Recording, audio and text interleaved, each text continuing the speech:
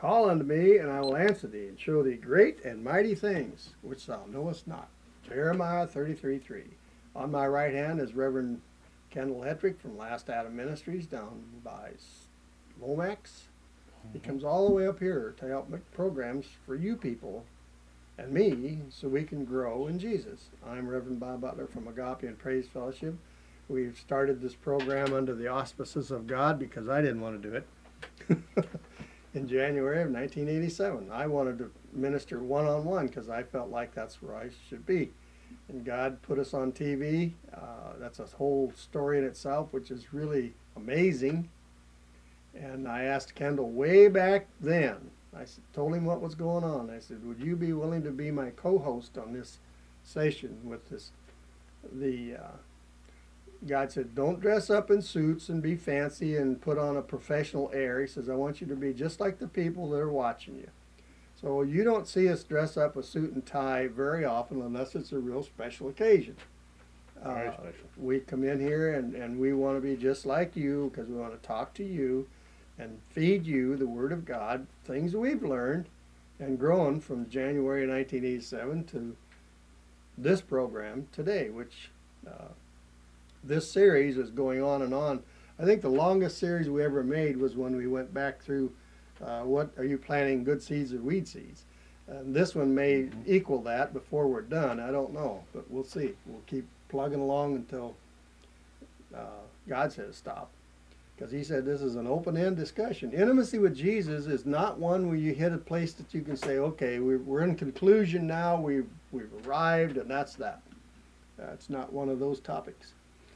Everything we've talked about up to now has been relevant to intimacy, even if we haven't mentioned it specifically. Okay. But this one is one I think is critically important to us walking in victory, walking as Jesus walked in our lives on this earth, doing what he did, saying what he said, and blessing the people that need to have our presence. And it's learning how to recognize and live in a constant presence of Jesus and the Godhead. Now that's quite a topic in itself. I went to a couple scripture references, Acts 4:13 and James 1:5. Acts 4:13 says, now when they saw the boldness of Peter and John and perceived that they were unlearned and ignorant men, they marveled. And they took knowledge of them that they had been with Jesus.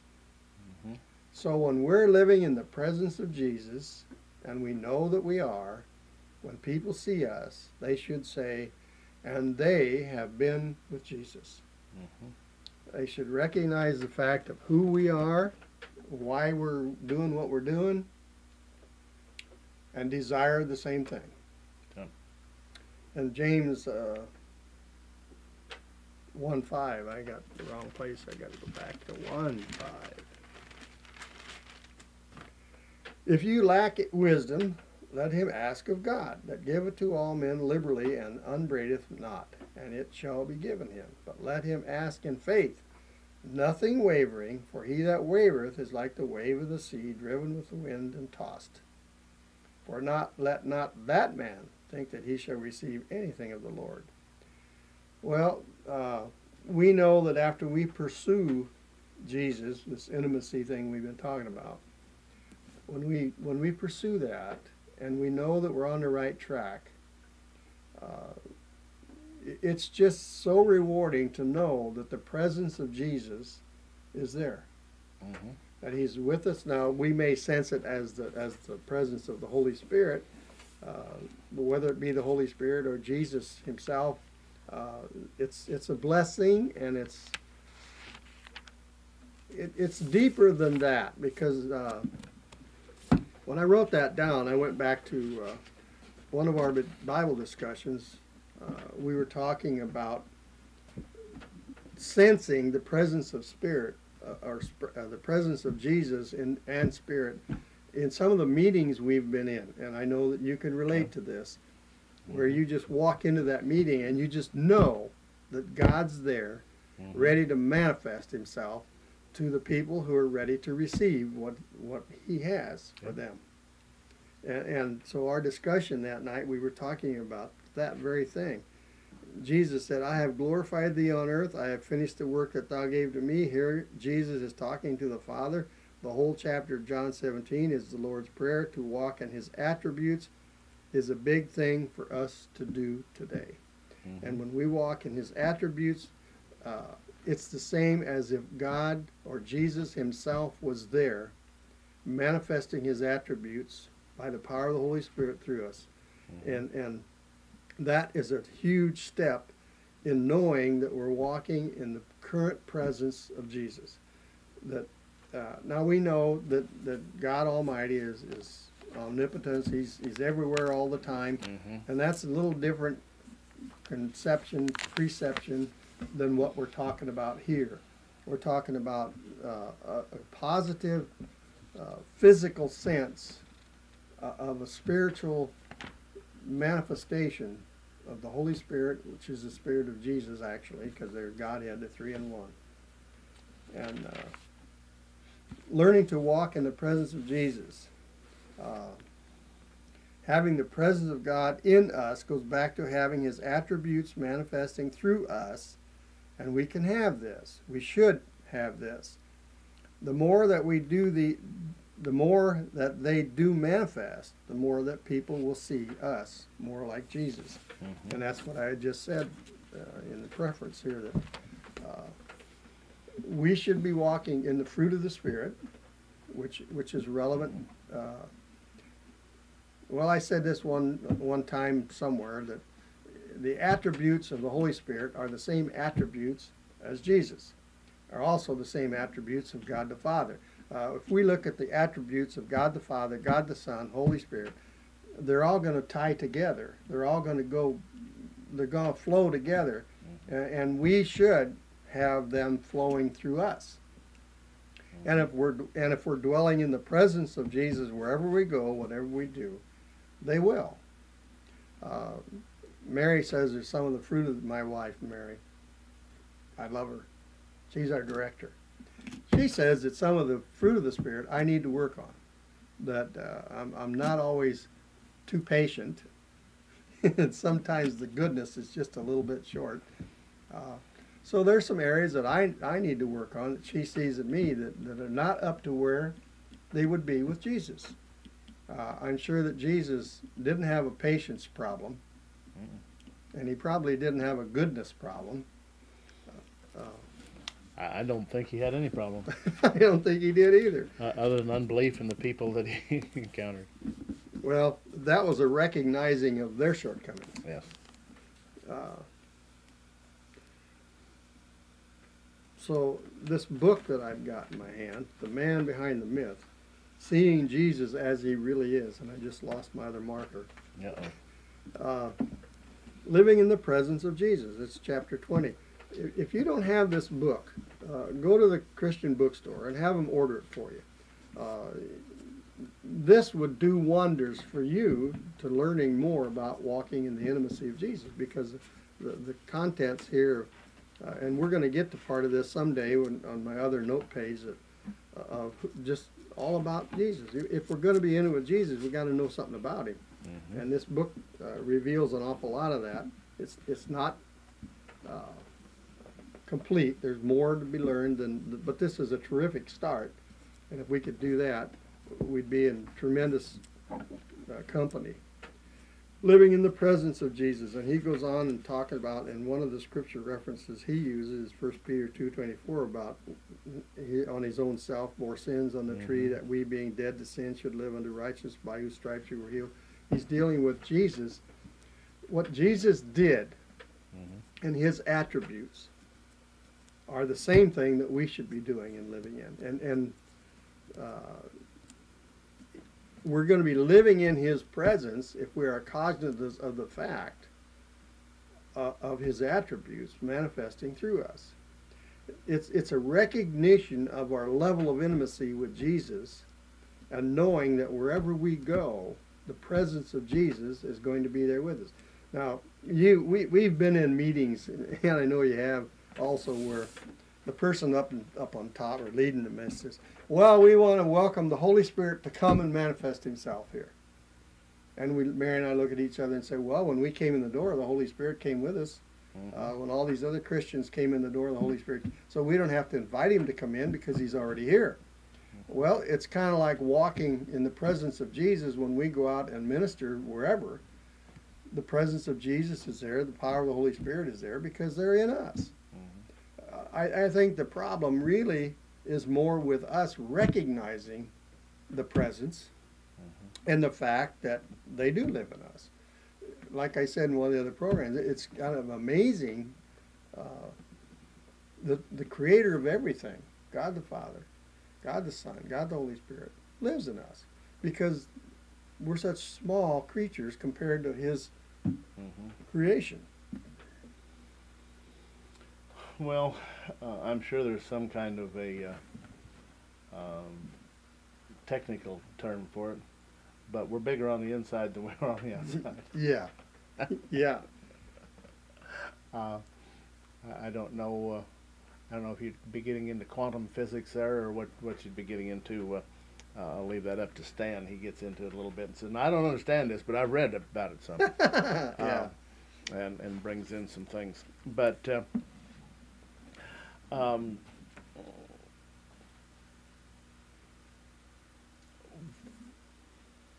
working of the Spirit is given to profit everybody.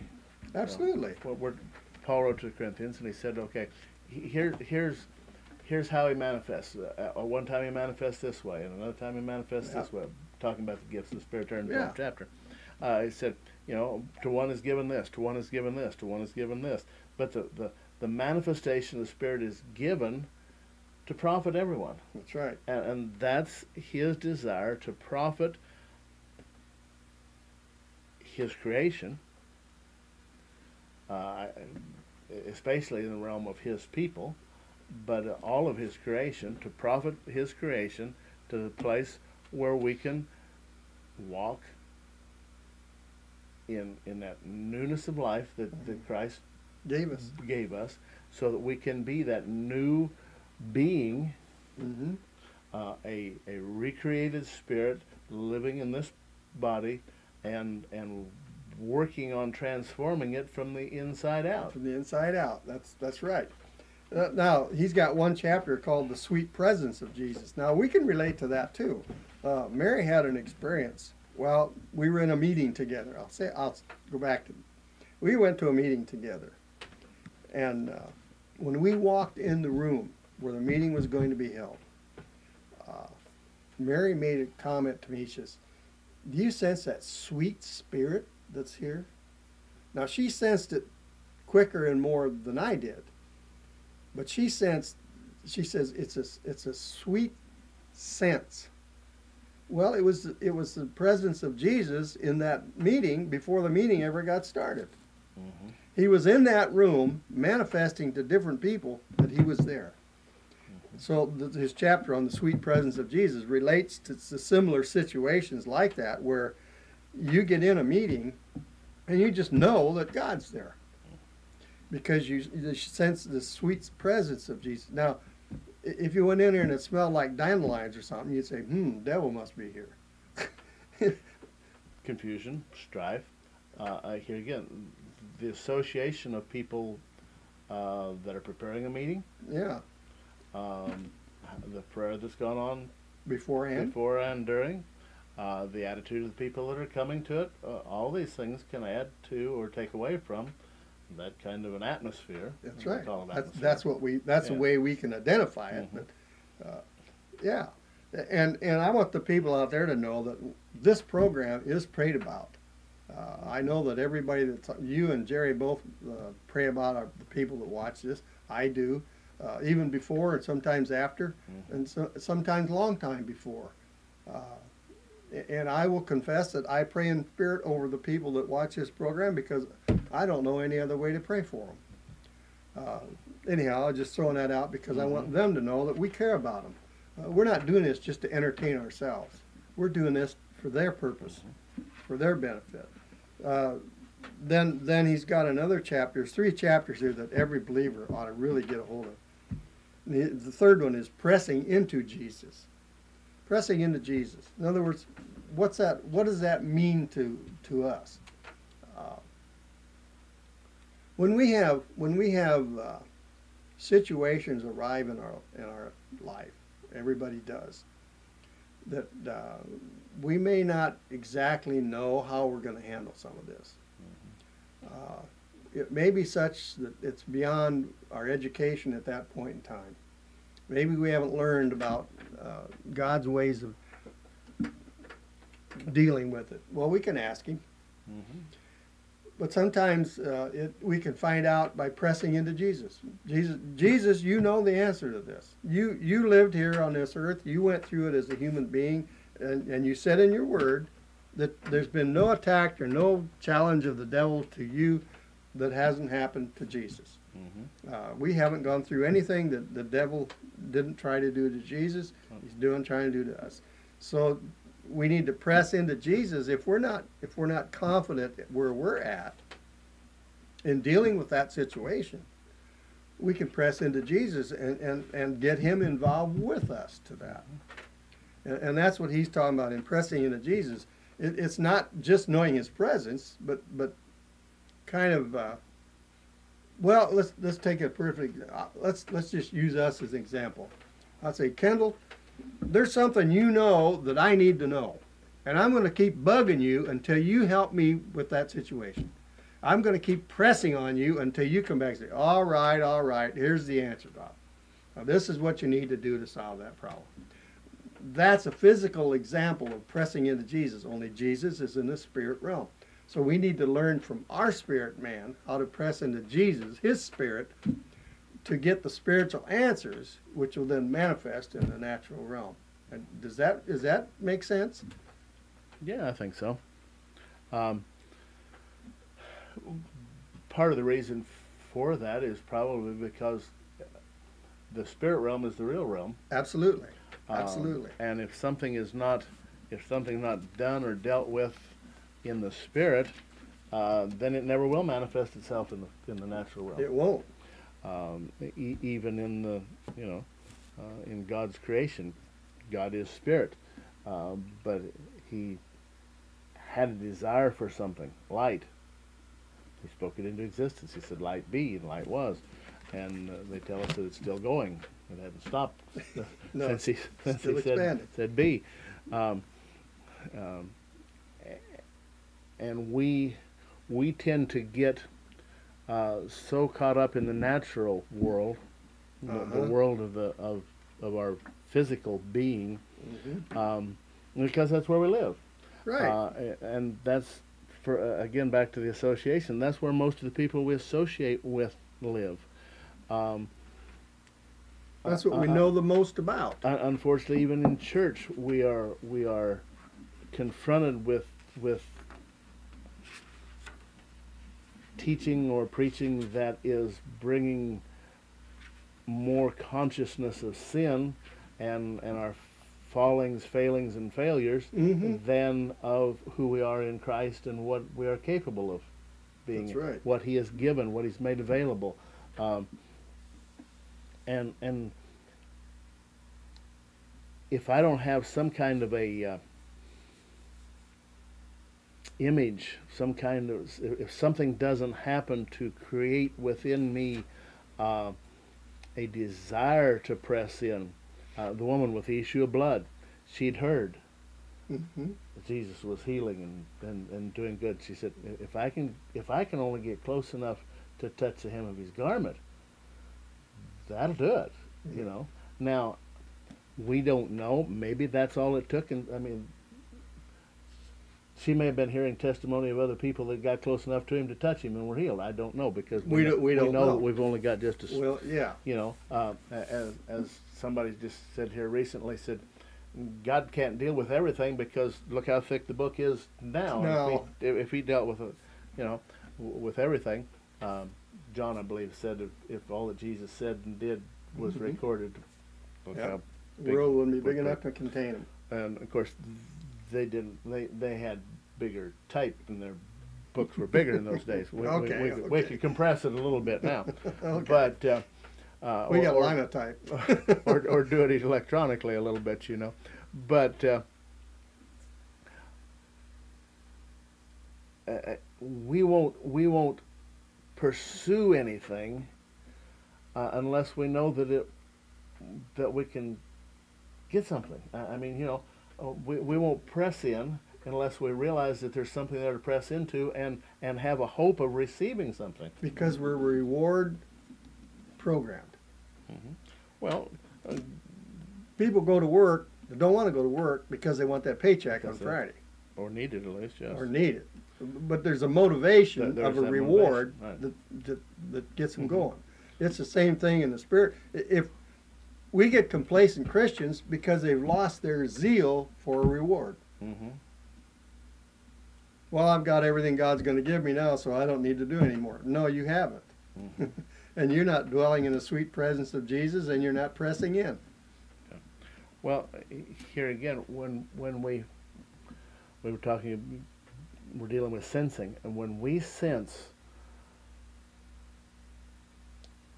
that presence, that anointing, when we get into that place where the warm oil flows, you know, Psalm 133, just as the anointing oil was poured on Aaron and flowed down his beard, down onto his garment, down to the hem.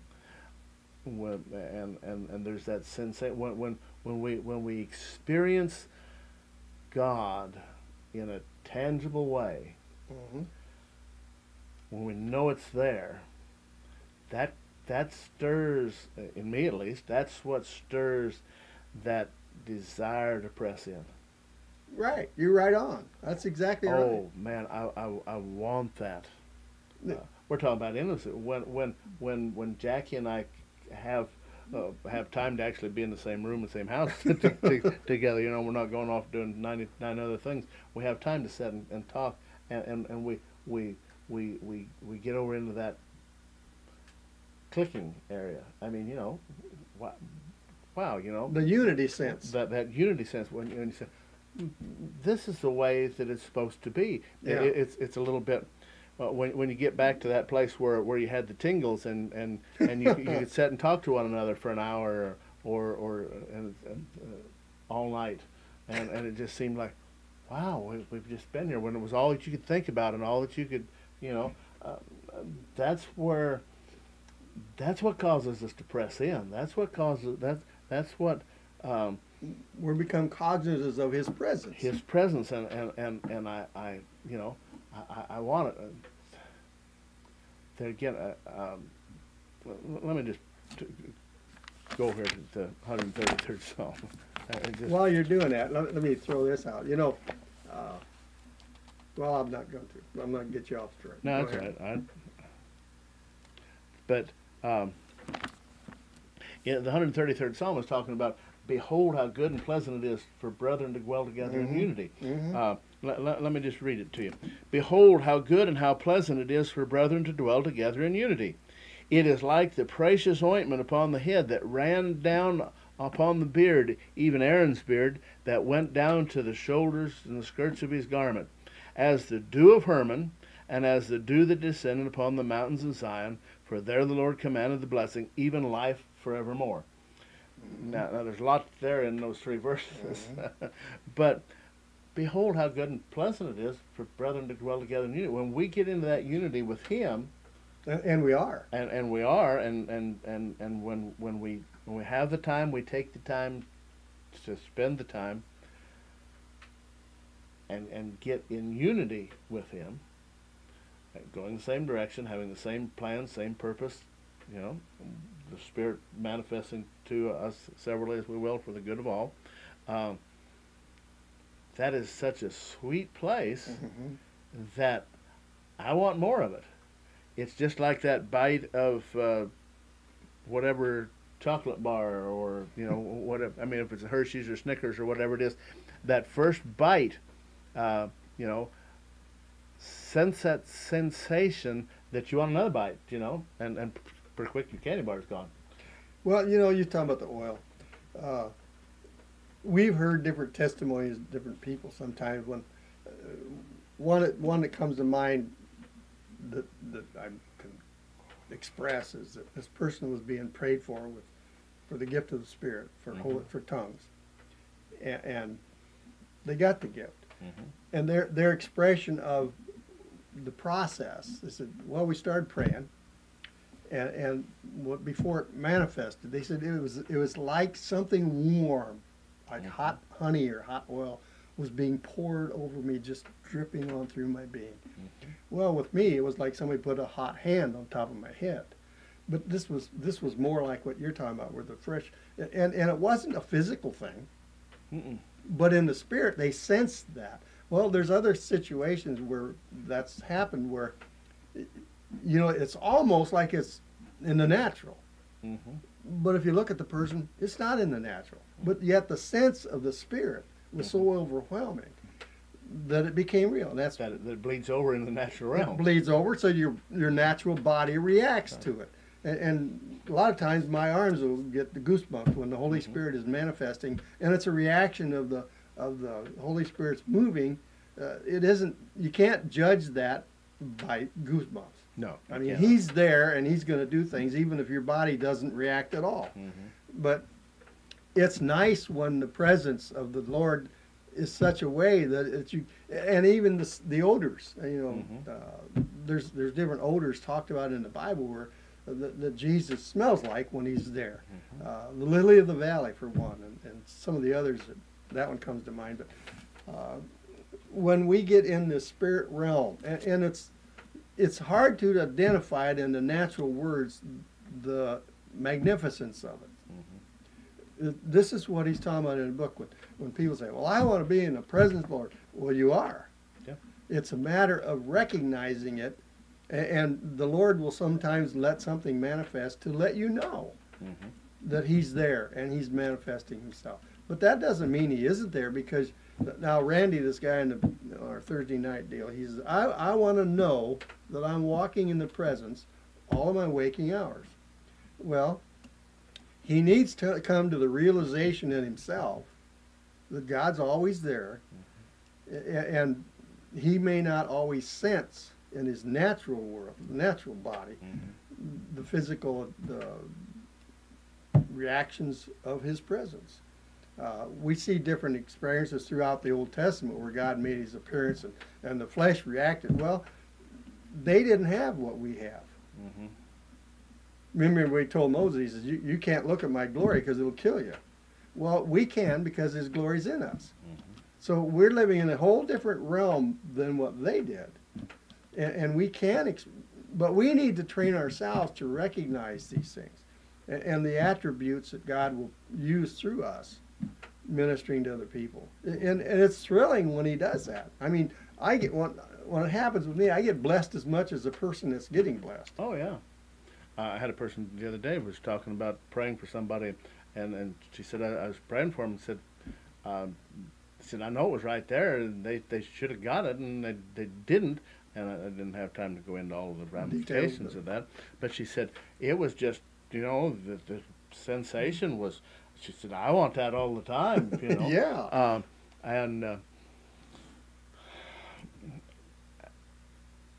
I know that she doesn't want to do what it takes to get that, to have it. Yeah. Because, none of us do. Because very few of us are willing to pay that. That's right. Price. Or are even called to that place all the time. Well, yeah. Because the Holy Spirit manifests as He wills. As He wills. Not as we desire. We would love to have the switch, you know, but thankfully He's got the switch. He knows what He's doing. He knows you. He knows me. He knows Bob. He knows us in ways that we could only ever hope to know.